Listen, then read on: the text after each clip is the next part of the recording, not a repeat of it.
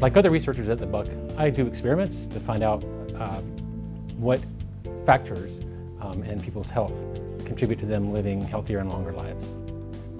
We take measurements to compare lots of different features of these nematode worms that we work with. We collect lots of different kinds of data, and then we figure out the best way to represent the data so that it shows the most important things of the drugs that we're testing. And that takes a lot of experience and practice.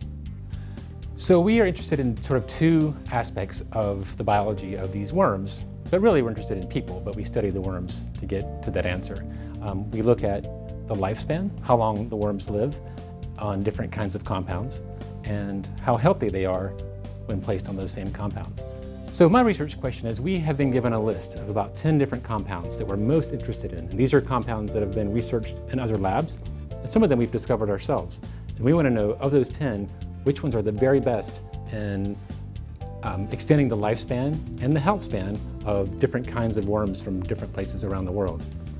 We start with several thousand worms, and we put them on a variety of little petri dishes on which we've actually used a dropper to put compounds that we're testing. And some of the compounds make them live longer. They ended up extending their lifespan. So we just compare stacks of plates of worms with other stacks that have different compounds on them. We collect our data to enable comparisons between the different compounds by basically looking at all the worms every 2 days under a microscope. And we have to figure out if they're alive or dead. And so we count all the worms on the plates and just record those numbers. Number alive in a day, 25. Number dead, 7. And then we do it again 2 days later. So over time, we have, for every single worm, these thousands of worms that we're studying, we know when they die and how long they lived. So we put all that information into a table, then we turn it into a lifespan curve. On a lifespan curve, what we're interested in seeing is how many of the starting number are alive every day. The green line that you're seeing, that is all of the control worms. So control just means they had no drug applied to them. And that's a plate of, say, 40 worms. And then the other two colored lines are the compounds that we're testing, NP1 and thioflavin T. Both of the compounds, you can see that where they cross the blue line, the median line, is to the right. So they lived longer. More than half the worms live longer than half the worms on the controls. And so we can tell two things from that graph.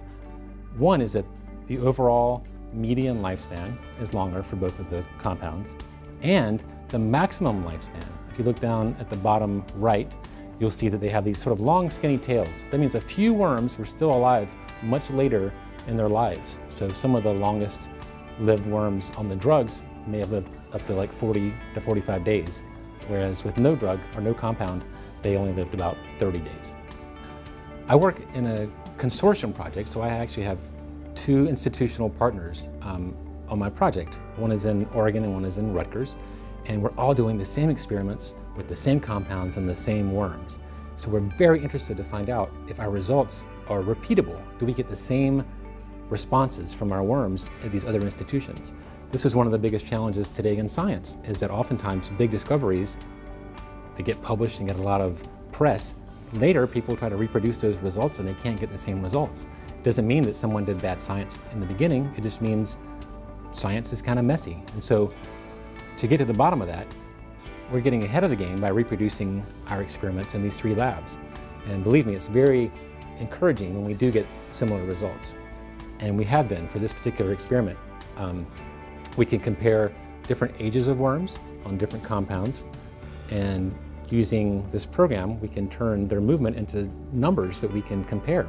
So just last week, I was on the phone with my collaborator in Oregon, and she was asking me, what did you get for these worms on NP1? And I was able to go right to my data and tell her they're doing great. The day 5 worms or day 9 worms or day 12 worms, they're always moving faster than untreated worms of the same age. So in every age, they're doing better. And we can compare very specifically how better they're doing. In conclusion, in my lab, we gather data using many different types of experiments. It's important to be able to express what we've learned with other scientists.